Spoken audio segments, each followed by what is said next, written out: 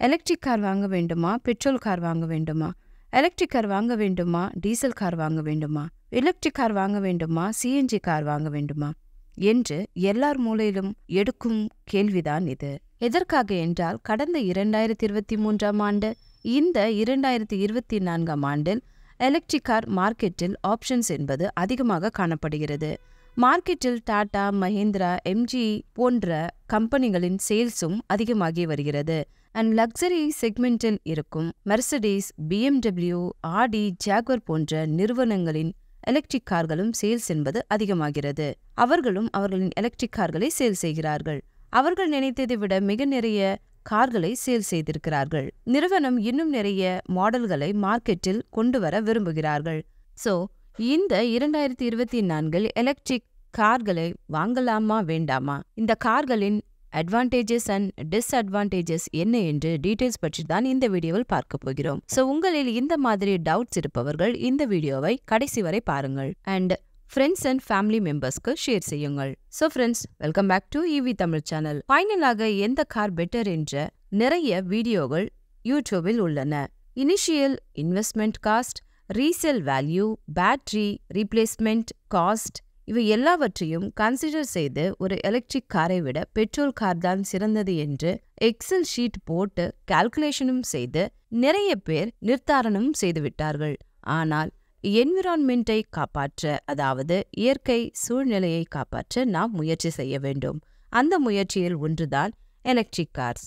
So முதலாவதாக, electric car மூலமாக லாபம் என்ன என்றால், என்விரான்மெண்ட் பொல்யூஷனை நிறுத்தலாம், அதாவது சுற்றுச்சூழல் மாசுபடுத்தலை நிறுத்தலாம். பெட்ரோல், டீசல், சிஎன்ஜி கார்களில் சில நாள் கழித்து பைப் வழியாக புகை என்பது எழும்பும். இந்த பிரச்சனை எலக்ட்ரிக் வாகனங்களில் கிடையாது அண்ட் வராதும் கூட. ஸோ இந்த எலக்ட்ரிக் கார்கள் எக்கோ ஃப்ரெண்ட்லி வெஹிக்கிள்ஸ்கள் என்று அழைப்பார்கள். அண்ட் லித்தியமை மைனிங் செய்யும் போது, கார்களை மேனுஃபேக்சரிங் செய்யும் போது ஆகும் பொல்யூஷனை கூட குறைக்க நிறுவனங்கள் முயற்சி செய்கிறார்கள். அண்ட் நம்ம ஆல்ரெடி பிறந்து வளர்ந்து விட்டதால் நாம் நம் சுற்றுச்சூழலுக்கு உதவி செய்ய வேண்டும்.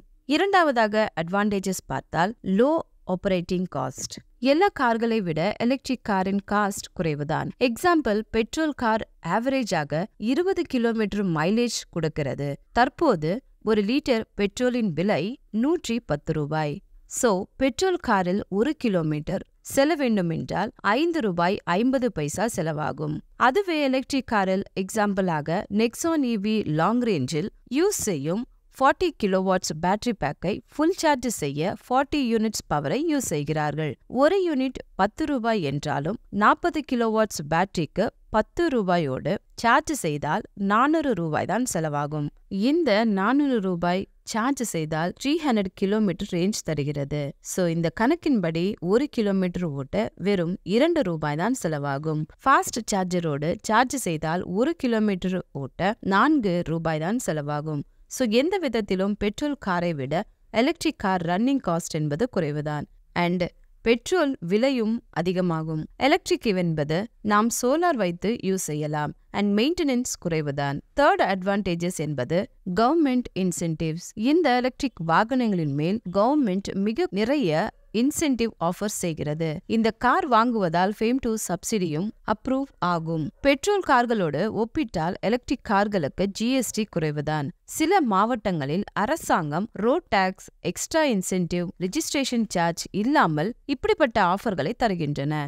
ஸோ கம்பேர் செய்தால் நல்ல இன்சென்டிவ் இருக்கிறது என்று சொல்லலாம். அண்ட் டிஸ்அட்வான்டேஜஸ் பற்றி பேசலாம். First disadvantages, higher initial investment cost. ஒரு பெட்ரோல் வாகனத்தோடு கம்பேர் செய்தால் அதே மாடலில் இருக்கும் எலக்ட்ரிக் கார் 4 முதல் 5 லட்சத்திற்கு அதிகமாக இருக்கும். காரணம் டெக்னாலஜி தான். இந்த டெக்னாலஜியை டெவலப் செய்ய செலவு என்பது அதிகம்தான். அதைதான் நிறுவனங்கள் வாடிக்கையாளர்கள் மேல் பாரத்தை வைக்கிறார்கள். அண்ட் பேட்டரி காஸ்டும் அதிகம்தான். பேட்டரி என்பது நம் இந்தியாவில் தயாரிப்பதில்லை. வெளிநாடுகளிலிருந்து பேட்டரியை இம்போர்ட் செய்வதால் வாகனத்தின் விலை என்பது 40 to 50% ஆஃப் காஸ்ட் பேட்டரி மட்டும்தான். ஸோ இந்த பேட்டரி காஸ்ட் என்பது இன்னும் வருங்காலத்தில் குறைய சான்சஸ் உள்ளது. செகண்ட் டிஸ்அட்வான்டேஜஸ் என்பது லிமிடெட் சார்ஜிங் இன்ஃப்ராஸ்ட்ரக்சர். நம் இந்தியாவில் தற்போதுதான் சார்ஜிங் ஸ்டேஷன் அதிகமாகிக் கொண்டே வருகிறது. ஃபியூல் ஸ்டேஷன் என்பது அதிகம்தான். ஸோ இவி ஃபாஸ்ட் சார்ஜிங் ஸ்டேஷனை அதிகமாக்க வேண்டும். Third disadvantages battery replacement cost. இதற்காக தான் நிறைய வாடிக்கையாளர்கள் எலக்ட்ரிக் கார் வாங்க மறுக்கிறார்கள். தற்போது நம் இந்தியாவில் இருக்கும் நிறுவனங்கள் 6 to 8 வருடம் பேட்டரி வாரண்டியை தருகிறார்கள். ரீப்ளேஸ் என்பதும் அண்ட் சர்வீஸ் என்பதையும் தருகிறார்கள். ஆனால் எலக்ட்ரிக் கார்களின் வயது என்பது 4 to 5 years தான். 7 to 8 years வரை எந்த நிறுவனமும் செல்லவில்லை. வருங்காலத்தில் இதற்கும் கவர்மெண்ட் இன்சென்டிவ் தர உள்ளது. பேட்டரி ரீப்ளேஸ்மெண்ட் என்பது நெக்ஸான் ஈவிக்கு 6 to 7 lakhs செலவாகும். அதுவே ஃபியூச்சரில் 3 to 4 lakhs தான் செலவாகும் என்று நிறுவனங்கள் சொல்கிறது.